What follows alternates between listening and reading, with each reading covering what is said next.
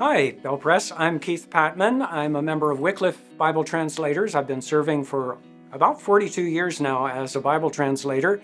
My work focuses on languages of the French-speaking parts of Africa. And BelPres has partnered with me in this work since somewhere around 2012 or 13. So thank you so much for being part of spreading God's word in the languages of Africa.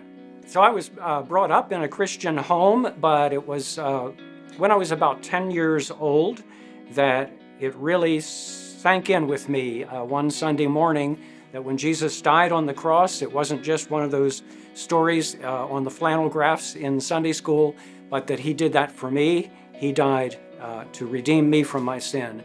I never really had a thought about being a Bible translator all through high school and college. I majored in English, which turned out to be a good background for me, but it was later after I was married and teaching that the librarian at the school started slipping little brochures about Wycliffe into our mailbox.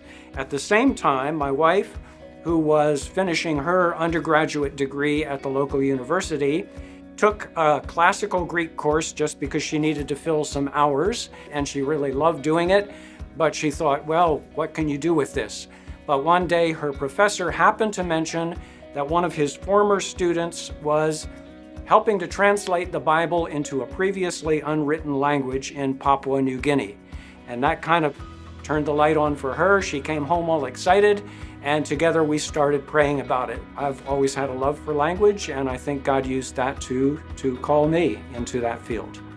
One of the great privileges of helping people translate the Bible into their language is it makes you dive deep into Scripture and look at Scripture in ways that you never thought about it before. And I think you can't help but grow in your walk with the Lord as you're doing that. And I think another great thing about it is you really have to depend totally on God. You're in a totally different culture, trying to learn a language that has absolutely no relationship with your own language. You become like a child learning all over again, and you just have to keep trusting God and keep laughing at yourself at the same time. These are often hidden people groups within a larger culture. If God's word is only coming to you in a foreign language, it always kind of puts the gospel at arm's length, makes you feel maybe like an outsider. So it's really fundamental in God's kingdom work of any kind in the world to be able to offer people His word in the language that speaks to their heart.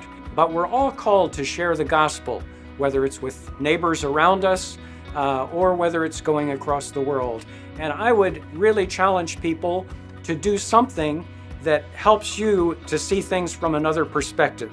But most of all, I would say, remember that people went to great sacrifice for us to have God's word in the language that speaks to our heart. And we have benefited greatly from it, and we can trust God to use it in other cultures as well. So thank you for your support of this work. Thank you for your prayers, and God bless you.